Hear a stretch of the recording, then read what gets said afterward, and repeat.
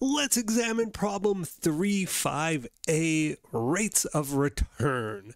So we know the formula that we've been using this whole chapter. Present value times 1 plus the rate of return raised to the power of the number of periods equals the future value. And so we're doing lump sums here, right? This is just one chunk of money in the present, one chunk of money in the future. In future questions this chapter, we'll look at frequent cash flows and annuities, they're called.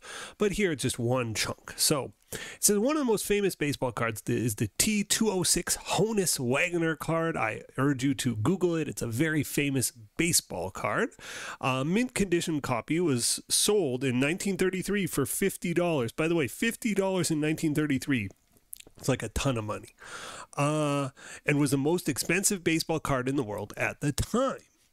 In 1991, a group including professional hockey legend Wayne Gretzky, if you're Canadian, you definitely know who Wayne Gretzky is, very famous ice hockey player, bought a mint condition copy of the famous card for $451,000. 4 years later, in 1995, they sold the card to a group led by Walmart for $500,000. So these are famous sports cards bought and sold by famous people. The same card sold to another collector in 2006 for $2.6 million. So the question says, what was the rate of return on the card from 1933 to 1991? If you bought the card for $50 in 1933 and then sold it to Gretzky in 1991 for $451,000, what was your return? So we're solving for R. Okay, let's punch in what we have. Today is 1933. We buy the card for $50. Times 1 plus R raised to the power of T. Well, how many years is it? 1933 to 1991. 70, 60, 58 years. 58 years. Doing the math in my head, always hazardous to a guy's health. 1991 minus 1933. Yeah, 58 years. Okay, raised to the power of 58 equals, so we bought it for 50, 58 years go by, and we sell it for $451,000. What is our annualized rate of return, our compounding rate of return here? Divide 451 divided by 50, so we get 1 plus R raised to the power of 58 equals 451 divided by 50, 90/20. Okay, so 1 plus R to the 58th equals 90/20. We have to raise these to the power of 1 over 58. We have to take the 58th root of these, so to the power of 1 over 58 to get that working. So again, we're just getting rid of this exponent, so we raise both sides to the power of 1/58. 1 divided by 58, I need it as a decimal, is 0.01724.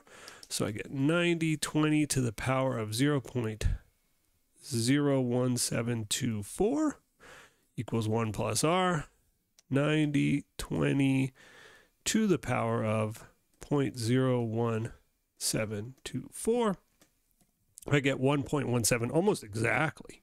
It's unusual to have a number so close to an exact number. 1.17, R equals 0.17. R equals 17%. So in answer to A, what's the rate of return on the card from 1933 to 1991? It's a crazy example, right? This is an unusual type of investment, but there you go. You would have earned an annualized return of 17%, way outperforming any stock market over the same time period, I'm sure.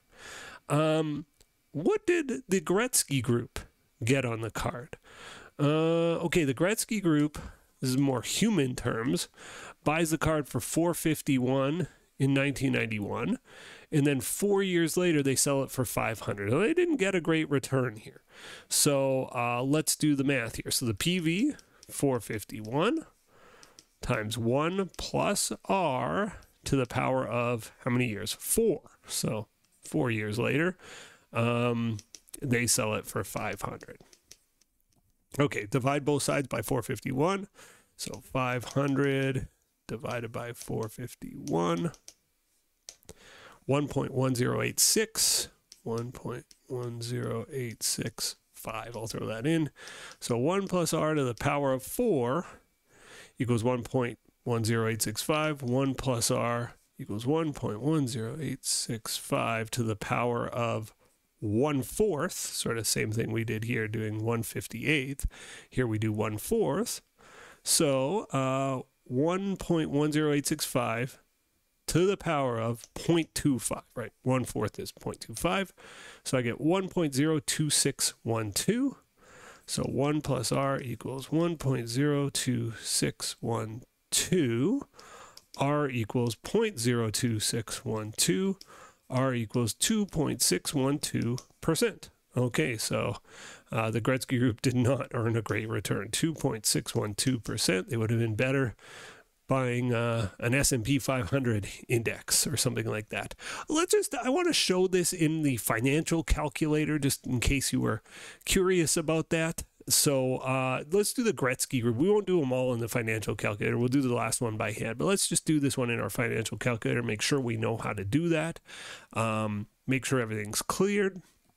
Our present value here is 451,000 negative. We make a 451,000 investment to get $500,000 in the future. That's our F fee. We enter the N as 4. Our payment is 0, and then we compute the IY, and you can see 2.612, and that's the same answer. So I just wanted to show how you would do that in the calculator, and we do produce the same answer. Let's do the last piece. It says, what's the total rate of return from 1933 to 2006? Okay, 1933, the PV of the card was 50 times 1 plus r, raised to the power of the number of years. 1933 to 2006. 73 years. Raised the power of 73, and in that year it sells for $2.6 million. So we get a rate of return here. We'll solve for R. So divide both sides by 50.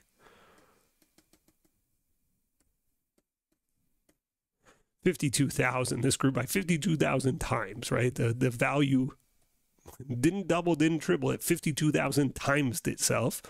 That's what long time periods and high growth will do for something.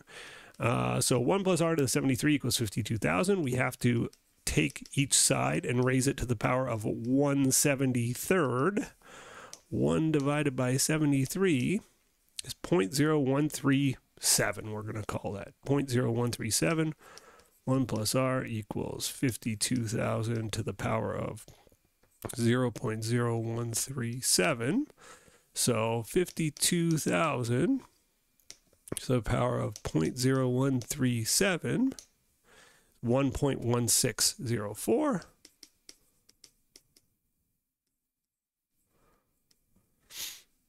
So R equals 0.1604. R equals 16.04%. There we have it. We've solved part A. 17% is the return from 1933 to 91. The Gretzky Group did very poorly on the card, only earning 2.6% over their short ownership. But over the life of the card, well, from 1933, it's an older card than that. From 1933 to 2006, if you had owned it the whole time, you would have got 16% return on your money. That's our answer to part C. All right, kind of a long one, an interesting one though. Sports cards, at least they interest me, and if they interested you, hit me with a thumbs up. Thanks for watching. Have a great day. See you in the next video. Bye-bye.